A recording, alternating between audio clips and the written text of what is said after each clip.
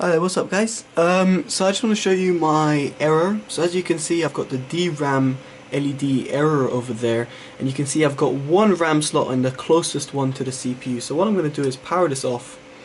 I've already clicked that memo OK button and it doesn't do anything. What I've done is I have changed the processor that I've got. I had my processor, my i7-3770K, had the same problem.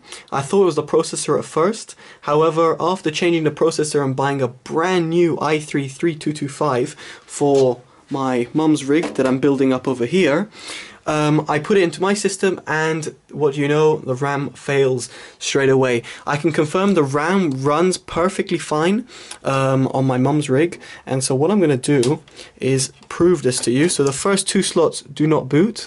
As you can see there, only one RAM slot in there. I don't need to put a second one because it's just even more problems.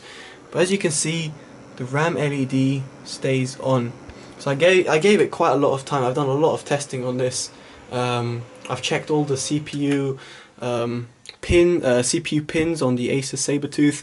I don't know what is causing this, but now I'm going to shift over my RAM to the two furthest away slots from my CPU. So I put that in, and I put in another one just to show you that the two furthest away ones work perfectly fine. So let's do that. Let's try and get it in. Obviously it's a little bit hard when you're doing this with one hand, but there we go. Wait for the click. Perfect. So I'm going to hit the power switch. Watch that DRAM LED, bam, it's gone straight away. So I'm going up to the PC to show you the boot.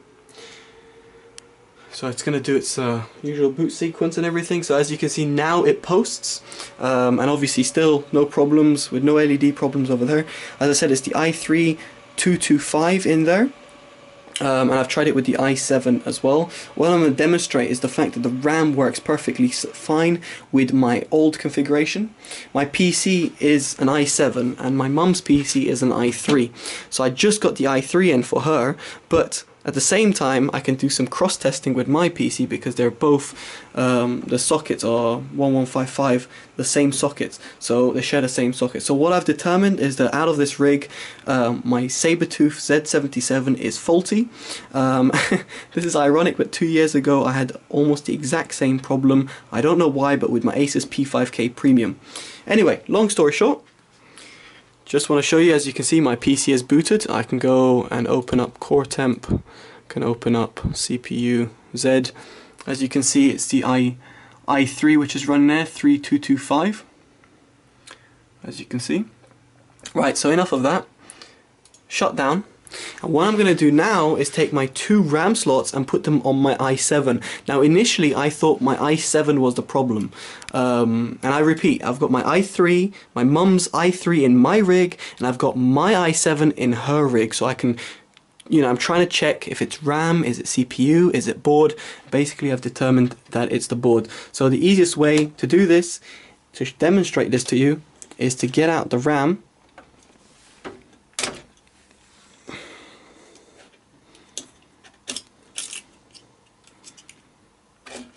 There we go. So that's out of her rig. I just have to get a USB for the keyboard. Put it at the back of that PC. I'm going to flip this over. There we go. So as you can see, i3, it's got an i7 in here.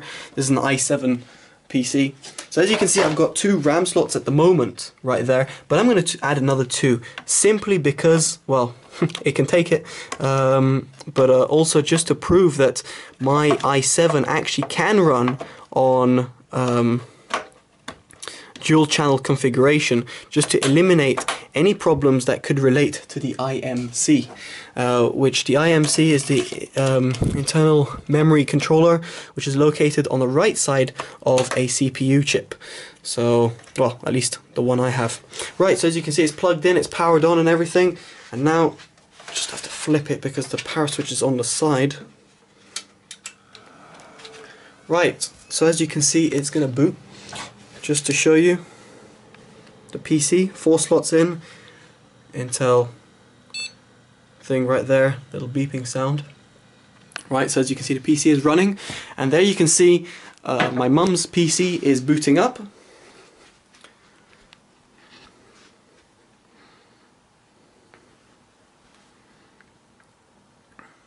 And this is my mum's build is a brand new build. As you can see, I still have the Intel i3 thing right there, which is going to be replaced by the Arctic Procooler 7. So as you can see, I've got boot, so I've got my i7 running 16 gigabytes of RAM on a gigabyte motherboard, which my gigabyte motherboard, by the way, is about 80 quid. Sabertooth one's about 170. Obviously, knowing Asus, it's going to fail, isn't it? So just to prove to you that I'm on my i7, I'm not lying and everything, so I'm going to open CPU Z and core temp again, exactly as I did on my PC, just to show you. So here you go. You can see my i7 3770K running at stock, 3.5 gigahertz. As you can see, turbo boost is enabled, so turbo will take it up to 3.9.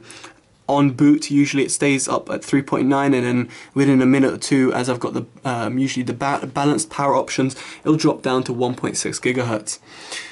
So as you can see over here, 3.9, 377, okay. And obviously, yes, the RAM wouldn't be a bad idea to show you. Let's try and get that with one hand. That wasn't bad. Just to show you, I've got 16 gigs of RAM right there. Total RAM is 16.2 gigabytes of RAM. So out of all of this, I've done a lot of testing, and I can safely assume that it's my motherboard. I have no idea why, quite honestly. I have checked the CPU pins just to check in case I had done something, but nope, they're all fine, they're all working perfectly fine. People on the internet say it's something to do with the BIOS, as in not flashing a BIOS, but literally wiping the BIOS chip and reflashing a BIOS chip. But I just wanted to demonstrate, this is a 1,300 pound rig, basically.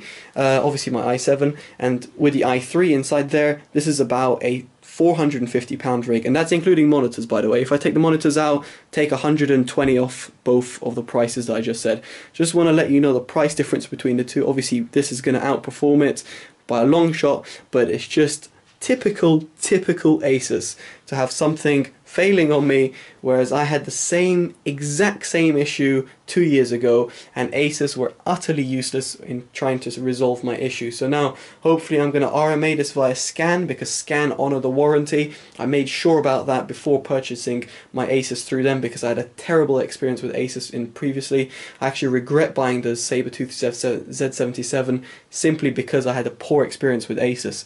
But their hardware is good, I've got to say, but their software is utterly terrible. So I don't know what's happened with the hardware now, so I have to obviously dismantle all my PC, send it all for RMA and whatnot. So it's going to be a real pain to send this all back, because it's obviously quite a lot of stuff.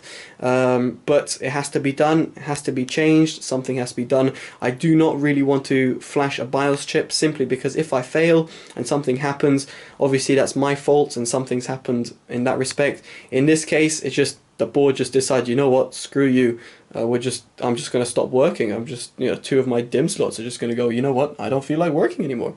So there you go. Right, so just thought to show you this video and share with you. Right, hope you enjoyed this video, guys. Take care. Bye bye.